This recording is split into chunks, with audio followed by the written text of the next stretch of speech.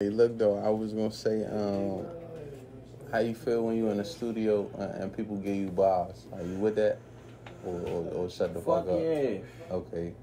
My soul, that nigga Janky, free my bad Jank dog, man. On my soul, I was in there when we made Cruddy shit. I swear to God, but there, I said all that on my soul. That nigga walked up to me, he said, "Nah, Crow, man, how much you pay for that fucking coat? You paid 15 on your coat." Then I'm like, kill, nah, for real. You hear me? Bro gave me that, but I ain't gonna lie.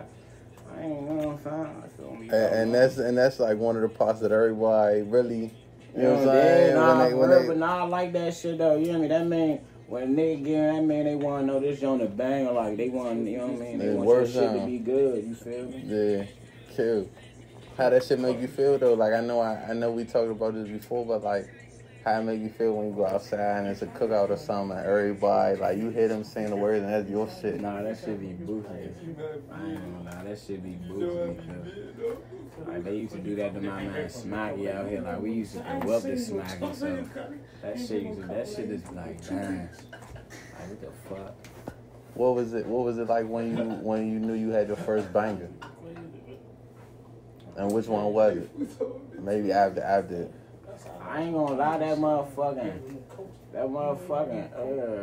man Joan, that Kylie with the white folks, I ain't gonna lie, I was like, nigga was like, damn, Murda, you just like, you hear me, fuck that Joan up too. I'm like, oh yeah, you hear me, cause I knew I knew everybody fucked with Joan, you know what I'm saying, my man just like had that shit like, so you hear me. What was it like when y'all hopped on that song with Chicho?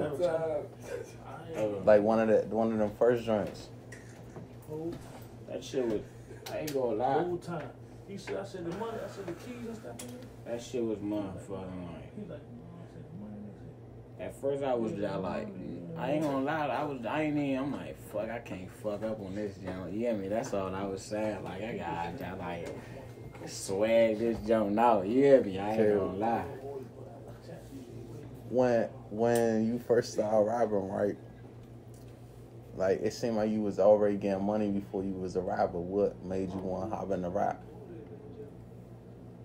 Cause, like, I ain't gonna lie, I had money before rap. Like, we gonna get this, like... That's what I'm saying. Yeah, I had money before rap. I had motion before this shit, you feel me?